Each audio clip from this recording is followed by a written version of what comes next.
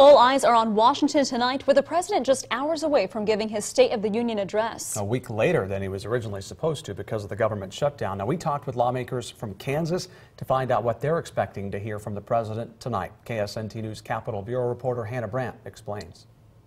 Going into tonight's State of the Union speech, the president's push for a border wall stands front and center. We spoke to federal lawmakers from Kansas, some who say they want the wall too. I absolutely support the wall or border security in any number of ways. Well, we do need a border wall. I've been to the border. There's a crisis there. I know a crisis when I see it. And the first step of solving the problem is building some type of a wall. Leading up to the speech, the president has hinted that he may go over Congress and declare a national state of emergency to get money for the border wall. Listen, I support the president. I like seeing legislation that can pass the House, the Senate, and be signed by the president. But I support the president's desire to keep our country safe.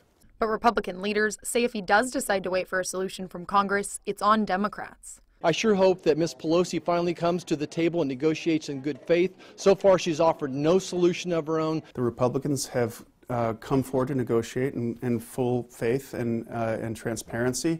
And I'd like to see the same from the Dems. Others are just hoping for both parties to reach a compromise. It doesn't make any sense to me for everyone, both sides, to say this is our position, knowing that if a bill is going to become law, it has to pass the House of Representatives and it has to be signed by the president. There has to be some give and take.